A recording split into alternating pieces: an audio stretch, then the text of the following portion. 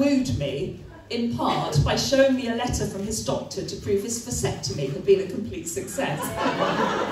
So I thought to myself, we're going to have hot, middle-aged, unprotected sex. You know, hot, unprotected, middle-aged sex. So he's limp, I'm dry. You know, it's like trying to thread a needle when you've forgotten your varifocals.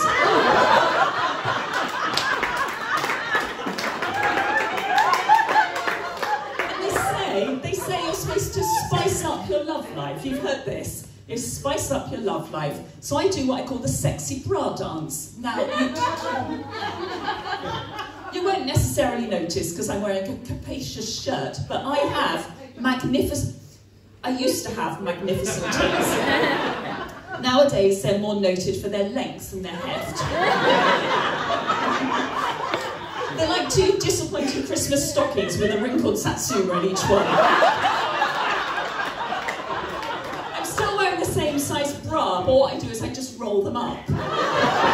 You know, like you do with socks, if you've read that Japanese tidying book. Yes, I Marie Kondo my tits. They do spark joy.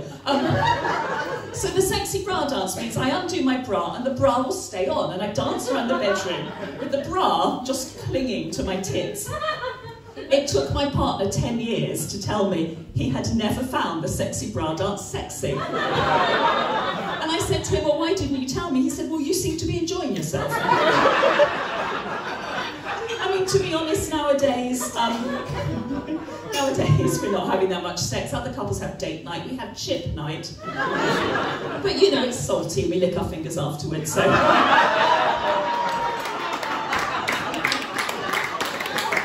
Sex has very much become something we reminisce about. You know, I'll say stuff like, oh, do you remember when you almost had an erection?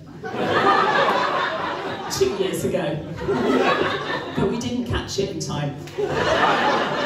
No, I think it's my fault because I don't make much of an effort. I make more effort preparing for a smear test than I do for sex. And the women will know what I mean. What I mean is I do a bit of a downstairs tidy up.